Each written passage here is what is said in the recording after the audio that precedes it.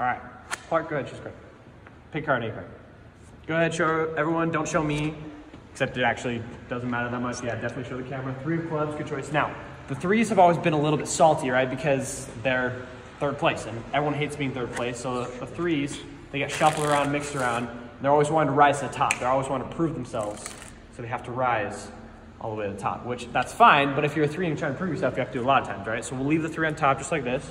We'll go here, really close to the top. Go ahead, hold on to those for just 1 second for me. Go ahead, snap your fingers. Watch as it rises all the way. Okay, we gotta have it, so maybe divide by 2 snaps. Not the best snap. That's okay, I can fix it. If I snap, it does rise to the top. It actually rises to the top a little bit more creatively all the way over there instead. Because obviously you couldn't do the same thing twice. Take a look. Whoa!